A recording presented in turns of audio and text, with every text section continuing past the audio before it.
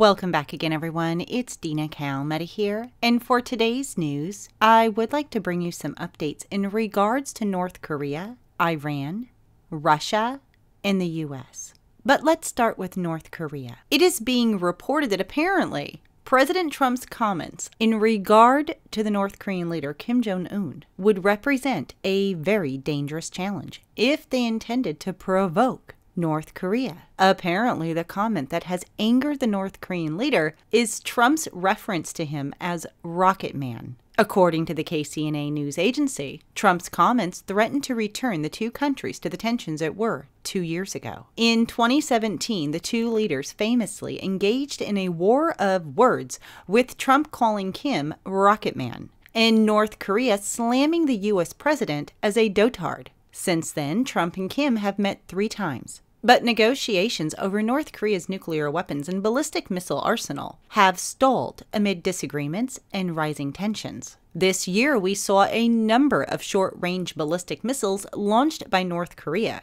And Kim has warned that the United States has until the end of the year to change its stance, or he could take an unspecified new path. And on Tuesday, President Trump once again called Kim Rocket Man, and said that the United States reserved the right to use military force against North Korea. North Korea argued that if this is meant to make expressions reminiscent of those days just 2 years ago when a war of words was fought across the ocean surface again on purpose, it will be a very dangerous challenge. The lack of courtesy shown to Kim had prompted the waves of hatred of our people against the U.S. and the Americans, and they are getting higher and higher. It would be fortunate if Trump's remarks were simply an instantaneous verbal lapse, but the matter becomes different if they were a planned provocation that deliberately targeted us. The Vice Minister of Foreign Affairs for North Korea continued that if any language and expressions stoking the atmosphere of confrontation are used once again on purpose at a crucial moment as now, that must really be diagnosed as the relapse of the dotage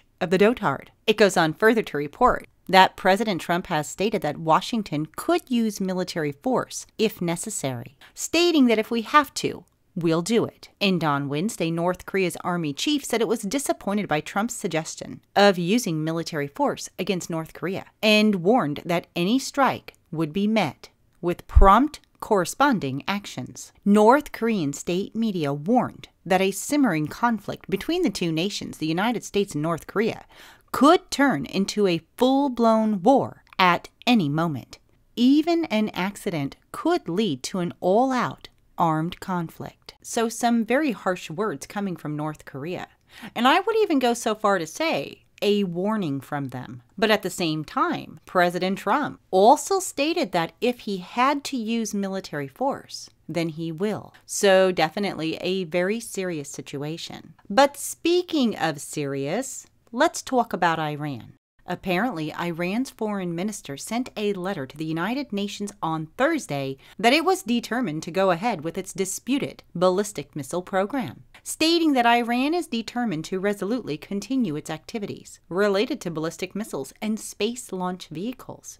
The British, German, and French ambassadors called on the UN Secretary General in a letter on Wednesday to inform the Security Council in his next report that Iran's missile program was inconsistent with a UN resolution that had endorsed the nuclear deal reached between Iran and the 6 world powers. In the meantime, Iran is taking advantage of unrest in neighboring Iraq to stockpile short-range ballistic missiles there. It is being reported that this missile buildup was part of an Iranian effort to project power in the Middle East, as the United States increases its military forces in the region following a series of attacks blamed on Iran. The intelligence officials said that the missiles threaten U.S. allies such as Israel and Saudi Arabia, as well as American troops stationed in the area. Officials would not comment on the type of missiles that Iran is secretly hiding in Iraq.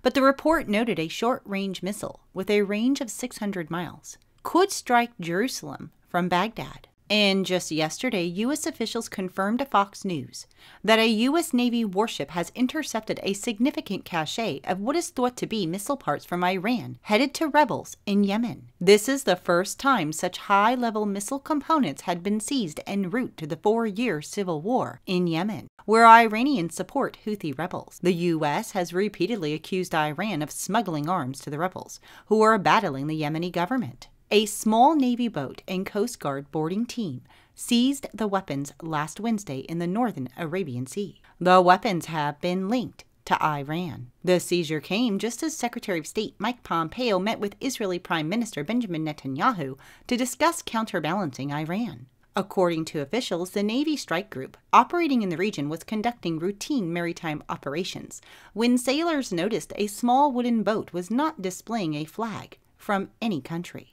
Navy and Coast Guard personnel stopped the boat and boarded it for inspection when they found the weapons. They did not determine an exact number, but asserted it was a significant cache. They said that the small boat was towed to port and the boat's crew was transferred to the Yemeni Coast Guard. The weapons are being stored on the American warship.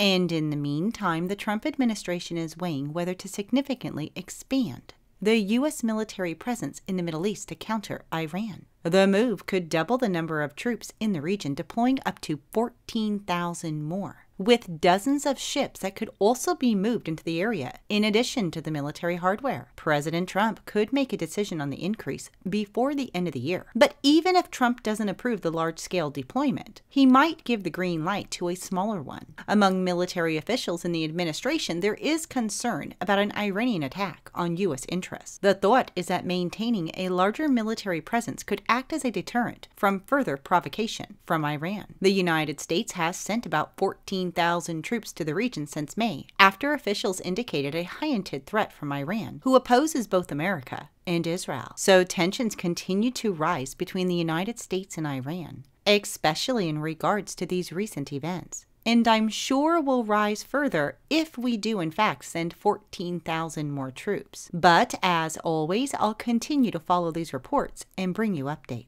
However, I would like to bring you a quick update in regards to Russia. It is being reported that Moscow is ready to extend the last major nuclear arms control treaty without conditions or discussions, according to the Russian leader. He said Russia is ready to immediately, as soon as possible, before the end of the year, extend the New START treaty without any preconditions, so that there would be no double, triple interpretation of our position later. I'm saying this officially. The New START treaty, which obliges Moscow and Washington to reduce the number of its strategic nuclear missile launches by half, was signed in April of 2010. But the agreement expires in February of 2021, and there is no option at this point for it to be extended until 2026. Russia has already filed all the paperwork needed to begin talks on extending the treaty, but the U.S. has not reacted to the proposal. Moscow is concerned that the Trump administration is willing to ditch the New START deal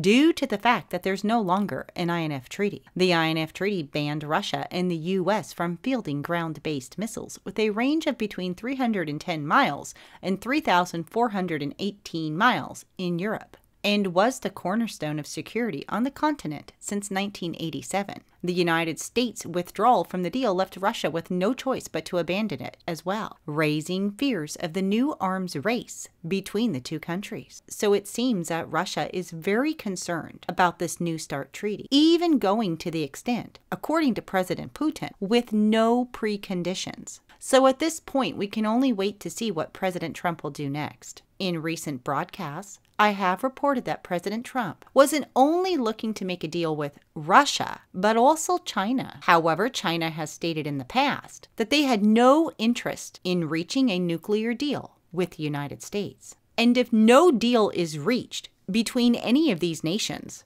China being a very powerful nuclear force, and Russia, same thing, and of course the United States, it's kind of a free-for-all, and will indeed start a new arms race. And I think we're even seeing that right now. And I will definitely continue to keep you updated. I just wanted to bring you all a quick report today and get you these headlines. Please do leave your comments in the comment section. And also, if you have a free moment, come and visit us on Facebook, where I have these stories and many more as well as our website at www.cww7news.org. All right, everyone, thank you so much for watching. Have a wonderful evening, and God bless.